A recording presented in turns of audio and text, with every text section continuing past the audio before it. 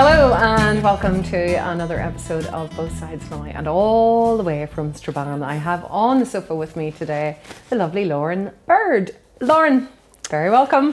Thanks for having me. It's been a while since I've been in Belfast. I was about to say welcome back. I know, it's been a while. It's really been a while since I've been up this far. Like. Yeah, because you recorded your album with us here many years ago, is that now? It came out in 2017. No way. It did. Is that how long ago that was? So I'd say it was probably 2016, 2017. I was in here constantly for like months. I can't believe it's that long ago. I'm 30 now.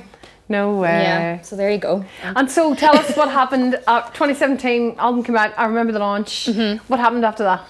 I mean, it was like super exciting for a while after that, for sure. Like we did the album launch in Belfast and sold out. Yeah. And then we did one in Strabane as well, in my local theatre, which almost sold out, which I'm raging about because I wanted to be like, I sold that out too. Yes. I even did like played atop of like the OES Centre roof for like it was great. And then I just went back to being quiet as I do. But that's what happens in music. You bring something out, it's all fabulous. I know you're. And then the way down you go, and then you think you're rubbish. You know, and then you're looking at everybody else, and they're doing great things. But it's just smoke and mirrors. Social media will do that for you for sure. Totally, you know, because you need to have a queer thick hide to be in this game, don't you? Absolutely.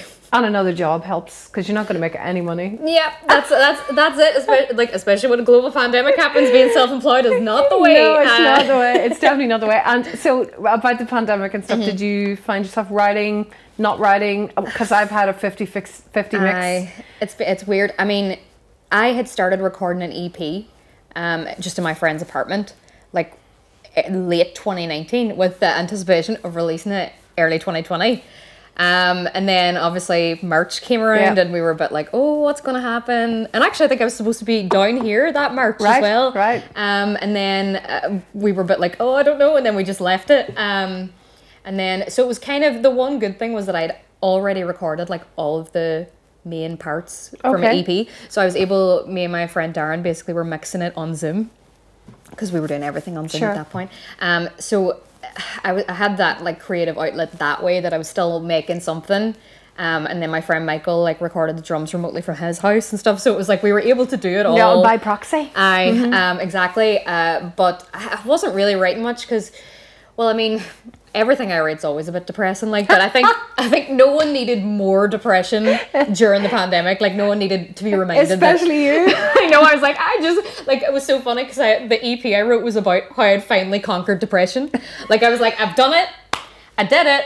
I'm feeling great now. And then I was like, oh, right, I can't leave my house now. Absolutely. Okay, cool. And away you go again. Oh, the irony, like literally Alanis Morissette, like. You know, honestly, I was exactly. I didn't write a thing. I haven't wrote a thing. I still haven't wrote a thing. You know. But then you're starting like, do I know anymore? Can I write anymore? Absolutely. You do have a real crisis. Oh, you know, but the beauty about it is every single person that has come in here has told me exactly the same thing. No matter where they come from, who they are, what age they are, it doesn't matter. Every single person has exactly the same story. And I know there's a lot of songwriters and budding songwriters who watch this programme, and it is something that is just par for the course if you're going to go down this route. Yeah, and I think it's that thing of remembering that it will come back eventually. Always comes back.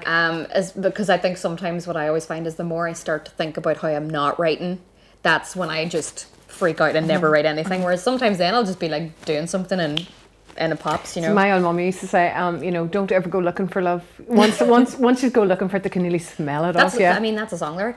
Yeah, you could totally use it. There you go. Next single. Co-write. Absolutely. So Lauren, this show is about obviously the stories behind the songs, the stories that we don't always get to tell, maybe don't want to tell, there's not time to tell. Yeah. So tell us the name of the song and then tell us the story behind this wee song. First of all, has anyone ever been like, I don't want to discuss what the song's about? Well, then it wouldn't really be on the show. I would be like, no, there's no story. So the song I'm going to play is called Keep Trying. It's off the Farewell EP, which was saying farewell to depression. Ha ha ha. Definitely didn't have to up my meds during the pandemic. But this song I wrote kind of like... I was thinking a while because I teach a lot of like young kids now. Sure. I see a lot of young girls and the pressure that I think you sort of see them, especially when you're teaching. Like I teach kind of like from P5 to P7, sometimes into first, second year, and you see such a major shift in confidence, like the older they get. And I was thinking a lot about that, and I was thinking a lot about like how I felt as a teenager and how I did not want anyone to look at me like I didn't want to be like. I mean, I didn't start playing music till I was 21 because I just did not want to be the center of like I didn't want to talk. I didn't want anyone to think about me. And so I was kind of writing about that, and also then just imagining what it would be like being a teenager now. With, as we talked about, the social media. Yeah, absolutely horrendous. Yeah. Like, you couldn't pay me to go back. As much as I'm like having that like, oh my god, I'm 30. Like, you couldn't pay me to be 20 again, even like the stress of it. I totally agree with that. Like, and then with again, hair and makeup alone. Oh my, I don't understand it. Like, I'm like, I have spots. I cover them. I don't understand like all the like I don't. And then they're like 13 and they know how to do it, and you're like, I know, I'm not a human being. So I thought a lot about that, and just, you know, gender roles, gender conforming, what's expected of women, what's expected of men, that kind of thing, and kind of wrote that kind of to my teenage self, but also kind of taking into account how much worse it is now, because we used to compare ourselves to magazines, whereas now that's right, they're comparing themselves to like every single person they ever see online, every second, for instant gratification. Exactly. And we all knew airbrush was a thing in magazines, whereas I think people don't realize how filtered so many photos are, and their favorite celebrities. It's funny, my friends were on a WhatsApp group, and one of my friend's daughters is 18, and she was going to having her 18th birthday party, and it was full of hair and makeup, formal dress, background, balloons from here, and so my friend then put her 18th. We don't even have lipstick on. I mean, we literally did that and then went out, you know. But I have to say, honestly, I looked at the two photos, and I much preferred her than to this over made up sort of thing, because she had personality, she had character, you could see her lovely smile, you know. So you have to wonder, you know. I know, it's you do see like everybody starts to look a little bit the same. Yeah. And I think it's sad sometimes. However, again, sometimes you just see kids that are just completely themselves, and I just get so happy just when I see them. I'm just like, good for you. Just rocking, absolutely. I mean, as I say, I didn't want anyone to look at me for my teenage years, so like, I was very much a tomboy, sort of Dr. Martensy type thing, you know, so did my own thing anyway, didn't really care. Yeah. Right, so, are you going to belt her out for us? We'll give it a go anyway. Again, if it's bad, I'm blaming that I had COVID 2 weeks ago, so, you know, vocally, I'm just I. Thanks very much. Looking forward to this.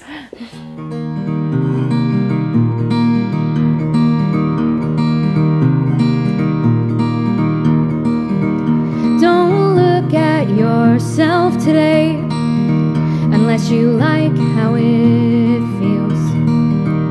Don't compare yourself today. You won't like how it feels, 'cause every day, another, every day, you're smothered by all the reasons to not get out of bed. Don't judge yourself today. You won't like how it feels. Don't read those magazines. Your self-loathing is their sales, 'cause every day, another, every day, you're smothered by all the things that you're supposed to be. Can you be pretty? Can you be smart? But not that smart like you're trying hard. Can you be handsome? Can you be strong? Don't show emotion, can't you play along? Don't be bossy and don't be loud. Sit in the corner, but please don't frown. Take it from here, boy, speak your truth. Everyone is in this room for you, girl. Speak when you're spoken to. Speak when you're spoken to. Speak when you're spoken to. I won't be spoken to by anyone who doesn't believe that every day, another, every day, you're smothered by all the things that are impossible to be at once. impossible, impossible, impossible to be at once.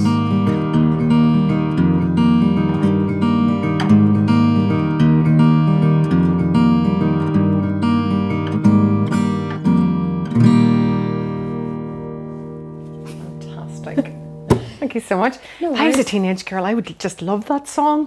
You know, you'd just be in your bedroom, wouldn't you? Just giving it. Because I grew up with well, not to grew up with her, but I remember it in sort of like early 20s and stuff. The Alanis Morissette sort of coming out revolutionary for me. It was just really It was punch in the revolutionary for face. me when my aunt gave it to me like 10 years after. Yeah, it was a big punch in the face, and you know that.